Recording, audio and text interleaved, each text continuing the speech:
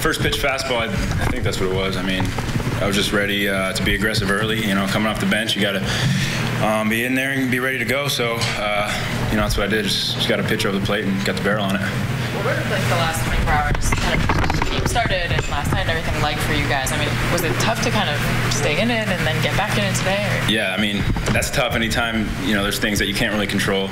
Obviously, you got to try to stay ready, try to, you know, stay focused. You know, get that first win after the All-Star break is huge, and I mean, it took a little longer than expected, so that's big for us, you know, going into the second half. How big is that moment for you in your career? I guess just walk us through from the beginning, from the hit, running the bases, getting back to the dugout, like the emotions of the moment. It's just exciting, you know, just be part of the win, part of the team, and you know, just, you know, it's one game at a time, and we got another one coming up today, so we got to get ready for that in a few minutes. So, you know, it was exciting. I haven't had a home run like that in my career. Just to, you know, be able to do that and, you know, give the team the lead late in the game like that was a lot of fun. You had a pretty good view of the Peterson foul ball. Yeah. Did you think that was going? I mean, off the bat, I thought it was going to slice foul, but then I kept running and it kind of stayed straight, and then it just hooked a little bit foul at the end. So, you know, we were fortunate right there, but Drew did a great job coming in and shutting the door for us. When you hit your home run, did you know it was gone?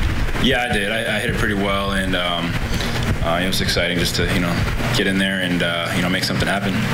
Just curious, what did you do yesterday during the game? What were you doing? Three delays. Just come back up the stairs, you know, relax, stay ready, and you know, I wasn't in the game, but you know, the guys that were in the game, you know, once the lights came back on, they had to, you know, get ready, get stretched out, take a few swings, and you know, I guess after the third one, they said that's enough. So it's tough to have guys get up, get back down, get up, and at that point you're risking injury, and I guess that's why they shut it down. So. When you're preparing to pinch hit in that situation, how long are you preparing? When are you starting?